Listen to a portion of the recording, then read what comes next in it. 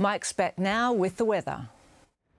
Yes, thank you, Jen. Good evening. And finally, it is the weekend and we're really excited. 17 degrees in Melbourne today, 17 again tomorrow, a little bit cooler on Sunday. And yes, we have some showers on the way as we go from autumn to winter. A couple of photos now that have been sent to Mike's Pics at network10.com.au. And as per usual, they are fabulous. First up from Ray Lewis, we've got the white cliffs of Black Rock under blue skies. And reflecting on sunset, Charles Standing Snap, Kensington section of the Maribyrnong, and that is quite simply marvellous. 7 to 17 degrees, that was your temperature range across Melbourne today.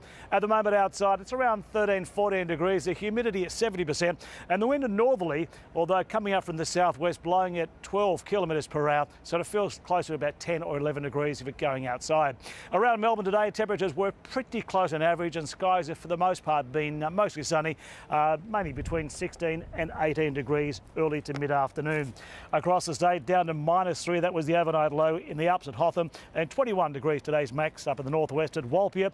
Most centres enjoying temperatures pretty close on average. A couple of very light spots of rain in the east of our state today.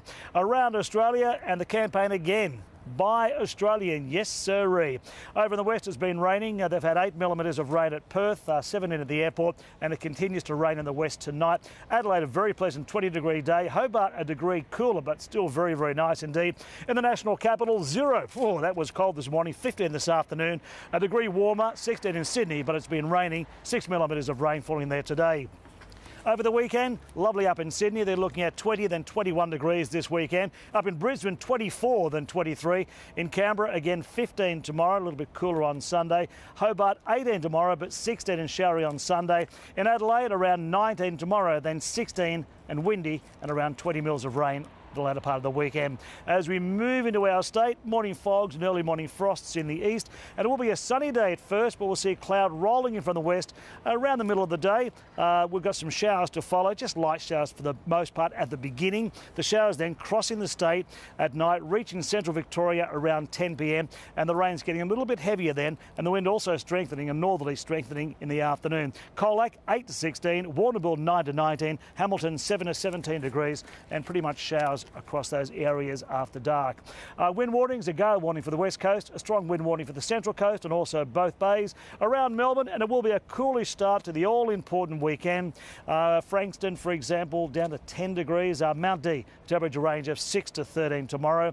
And on the bays, with a strong wind warning, northerly winds to 30 knots, waves 2 metres, and the sun rising at 25 past 7. So for our wonderful city by the bay, a little on the windy side tonight, but remaining dry. Tomorrow, sunny and 17. Down to about 9, a top of 17 degrees. In the afternoon, cloud blowing in, and it will get sort of windy northerlies, getting up to 40 kilometres per hour.